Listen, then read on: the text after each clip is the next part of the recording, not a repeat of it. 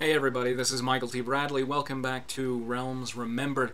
Little bit of an overall channel update here for you, for those of you who've actually been following for a while, wondering why nothing new's been coming out for a while. It's mostly because I just got through moving.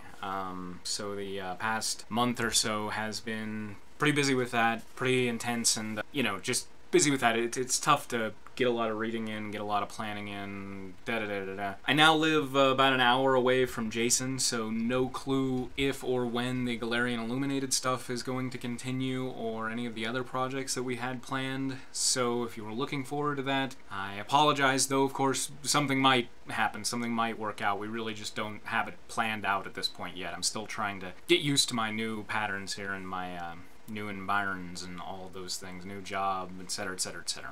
That's what's going on, if you're curious. So related to this warning, I also want to point out that many of the books that I'm going to discuss over this and the next session, I've read now probably 3 weeks or so or more ago, and a lot of details have been lost, and a lot of things that I wanted to say are probably not there, so I do apologize, and I wish I had done a better job of note-keeping, but recently, right at the start of this whole channel that I started on YouTube, my hard drive got burnt out, and ever since that, I've just found it kind of pointless to keep notes because all the notes that I had for things before that are gone now. So I haven't been as good about that as I meant to be, but I'm hoping I still have at least something worthwhile to say here. So thanks for keeping up the faith here, and hopefully I'll kind of get back into a better pattern as time goes on. So I want to discuss a couple of books today. We're going to start in 1359 with The Night Parade. Let's talk about what makes a horror novel. There are a lot of different theories about this. I mean, horror writing is, in general, a pretty specific genre. I mean, much like romance, you have rules you have to follow. Generally, you have a main character who's dealing with grief over something that's happened in the past, and this horrible kind of gauntlet happens involving either monsters, serial killers, something of that nature, and they come out on the other side stronger. I mean, that is, in general, what you have. However, that's not always the case. I mean, especially in the classic mold of horror, you have, people going against God's laws and horrible things happening because of it. I mean, some of the, classics like Frankenstein, etc. And some things more along the lines of what I like, for instance, Lovecraft or Arthur Machen. If you're a Lovecraft fan at all and you haven't read any Arthur Machen or Robert Chambers, you really owe it to yourself to read those guys. They came before Lovecraft, influenced him, and are, in my opinion, probably better overall. Great stuff there, and they should be available for free download from Amazon, so check that out. In any case, most modern horror follows that sort of format, including most horror movies these days. Obviously, the mold is broken in all sorts of different ways, but this is what you get. And this is what I think Night Parade is. Also, another thing that's very, very important to horror and noir in general is the unimportance of human life, the way that it can just be snuffed out left and right without warning, and it can seem meaningless in a lot of ways. The Night Parade is full of all of these things. Our main character is Mermeen Lal, which is a really difficult name to say, but fun to read.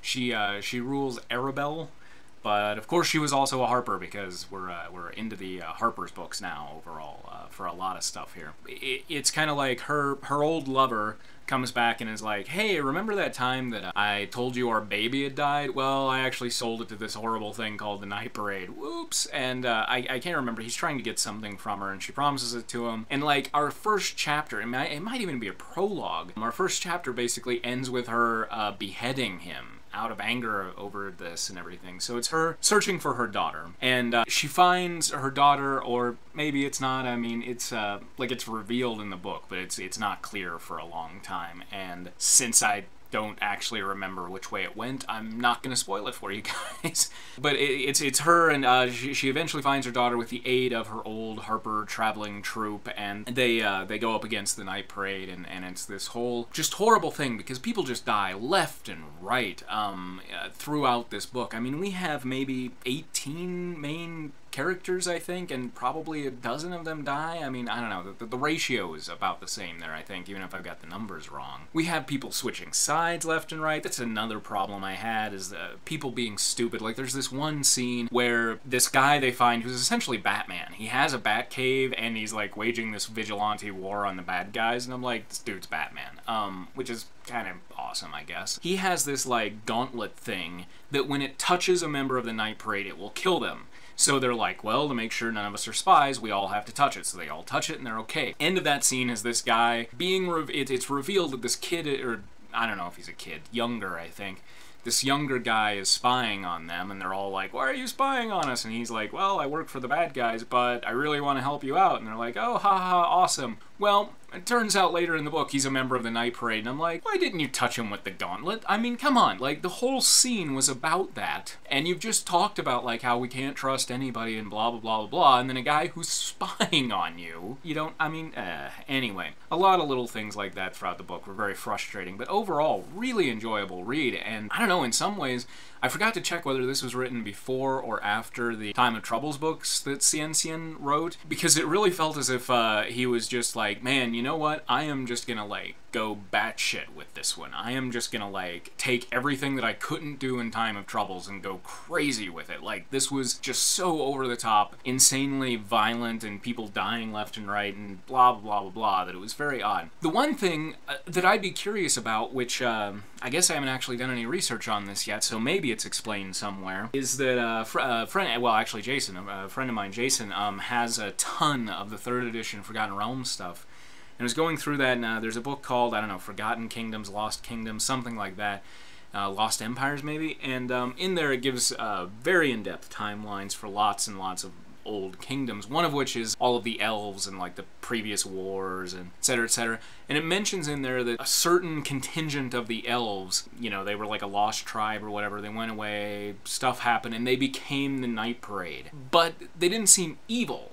So I'm really curious as to how these elves that went away and believed in something else and became known as the Night Parade, are they the same thing that this book is about? Because this book is about, like, shape-changing nightmare monstrosities. So I'm not really sure how that crossover happened or what's up there. A couple of other minor things I wanted to point out here. Those of you who are fans of the TV show Angel will probably see a lot of similarities between her, maybe she is, maybe she isn't, daughter, I can't remember her name, but Mermin's daughter, and Connor in Angel, because there's a lot of, like, you know, yes, I know my life's in danger and I've lived a life of hell and you're the only one who's ever shown that you cared about me, but screw off, Mom. I mean, there's a lot of that, and it gets tiresome, but in many ways, oddly enough, much like I've said some of the other books are about, like, fatherhood or self-image, things like that, this one is in many ways about motherhood, which seems strange for a kind of adolescent fantasy series to be focusing on. Although, maybe not, I don't know. Maybe young boys those days were into motherhood. You know, like Cabbage Patch Kids and Night Parade. I mean, come on, look at that cover. So, that screams motherhood, right? Yeah, overall, really enjoyable book, though a bit odd and really dark. And I'm kind of shocked that people haven't mentioned that. And so if any of you agree or disagree, let me know. And if any of you know what the whole Night Parade thing is and how it ties into the Night Parade mentioned in Lost Empires or whatever that book is, I'd be really curious to find out, to hear about that. So let me know. The other book I want to touch on, which I sadly don't remember as much of, is Curse of the Shadowmage by Mark Anthony. Now, if you'll recall, I actually really enjoyed Mark Anthony's Escape from Undermountain, but then Crypt of the Shadow King, which this is a sequel to, I did not enjoy at all. This one was kind of in between. I enjoyed it enough and I made it through it, but there was a lot of skimming. It's a fun little read, and it's kind of interesting how it matches with Night Parade in the chronological read-through. It occurs in 1360, which is a year later than Night Parade, but I mean, you know, essentially it's right there. Because the reason being that in Night Parade we have like a 13, maybe 16-year-old girl traveling along with the troop, and in this one we have like an 8-year-old kid who is kind of sort of this incredibly powerful shadow bard. I don't know. I'm not really sure how that works out, but the kid's tagging along with the main group, and And again, we have another guy who's kind of sort of Batman. This one also just all over the map as far as kind of morality. I mean, one of the main characters is this mage who's made a deal with this, like, undead knight that he'll give him blood every month. It's like, whoa, like, just... insane with how, like, I remember reading the Chronicles and Legends series over in Dragonlance, and it's like, everybody kind of had their faults and their foibles, but, you know, there was Raistlin. First time through on this, I accidentally said Rassilon, which is obviously wrong. I meant to say Raistlin, who was, like, dark as dark gets, and then everybody else was pretty much good. You know, I mean, I guess, like, Tanis had the, like, thing with, what's her name, like, Kefa, something like that, the like, evil chick, didn't he? And, you know, there was that, but that kind of seemed to be going along the lines of, like, love makes you blind and all that sort of stuff, rather than, like, he has a real dark side, okay?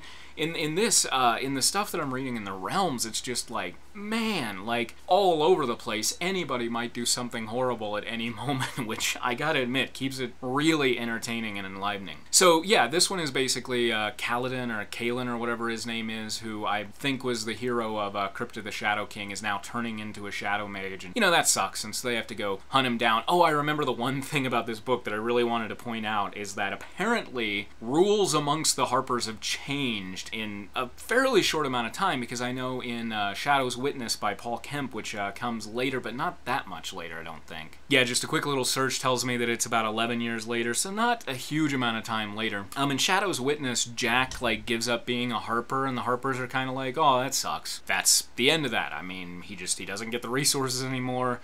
In this one, it's like, if you give up being a Harper, we will send somebody to hunt you down and murder you. You are free game for any other Harper out there to murder. And it's like, whoa! What? Like, the Harpers are all about, we're dedicated to good. Now, I could see if a Harper did something reprehensible, maybe that would be the case. You know, like, if you killed another Harper, then okay, your life is forfeit and anybody can take you down. But just, like, giving up being a Harper that suddenly makes you fair game for any other Harper to murder seems a little out there. But beyond that, anyway, so they have a final showdown, and Kalen becomes a big bad Shadow Mage, and they take him down, and there's music involved, and I don't know, it's not great, but it's a decent read and has some fun stuff along the way, and that's about as much as I remember, and I'm sorry, I'm probably not doing it justice at all, but I definitely do want to stress that I liked it better than Crypt of the Shadow King, and it's worth a glance, if nothing else. Alright, that's about it for now. Be sure to join me next time. Hopefully it'll be out pretty soon. I'm gonna tackle a few trilogies head on. So yeah, alright, thanks for listening. This is Michael T. Bradley, Realms Remembered. Let me know what you think.